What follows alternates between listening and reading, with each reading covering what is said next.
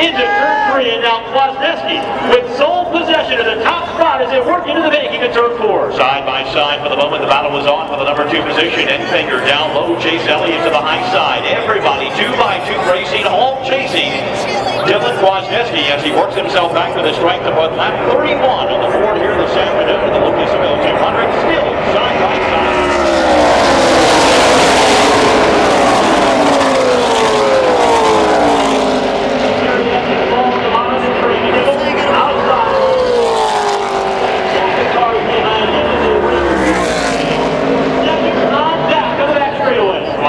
Looking right through that windshield, but also keeping a good eye on that mirror, just wondering and waiting when this pack is going to catch right up to him.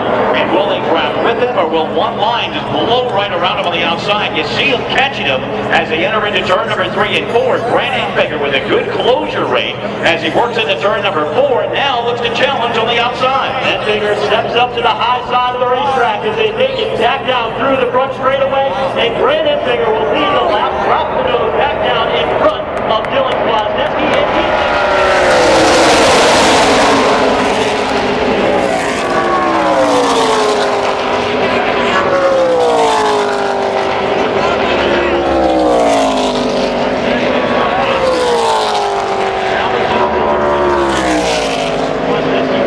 one lap to go. The field now begins to bear down on him. Kwasniewski to the inside, Elliott to the outside. The battle side by side for second back in turn 3. Elliott on the high side. He's got Mason Mitchell behind him in the 98. Chris Bailey lined up as well. Bottom line, Kwasniewski still has Mariev Duvall doing a fantastic job here in Daytona. And that yellow 44, Frank Kibble, searching for his first Daytona win, lined up on the bottom as they make their way through the trial. Physically fourth on the inside line, Mariev Duvall.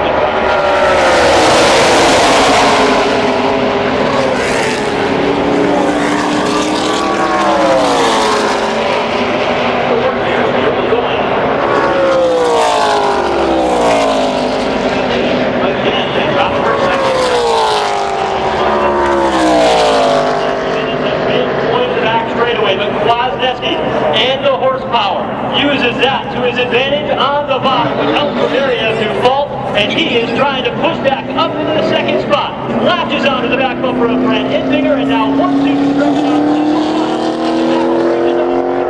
to the outside, the fall to the inside. That is the side-by-side battle for third. What line is going to work better for the moment?